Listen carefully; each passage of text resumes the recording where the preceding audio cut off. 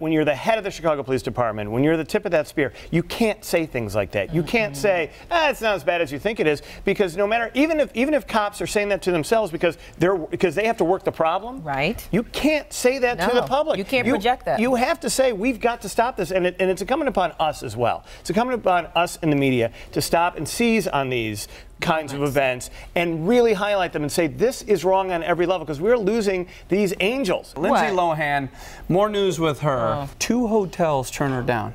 If this poor girl can't get a break, who can? Right. Who can? We feel so sorry Yeah, so for bad her. for her. What about the Days Inn? Did they take her?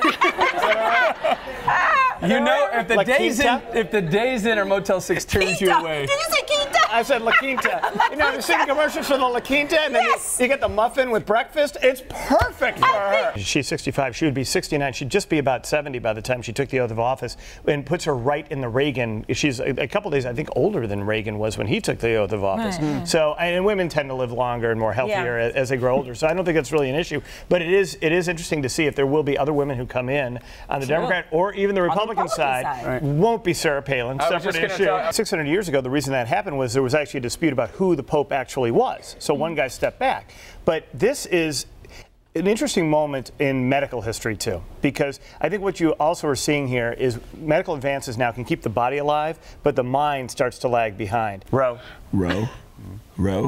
Your boat? Yes, exactly. There you go. I've never heard that before, Dennis. Don't worry about it. I know.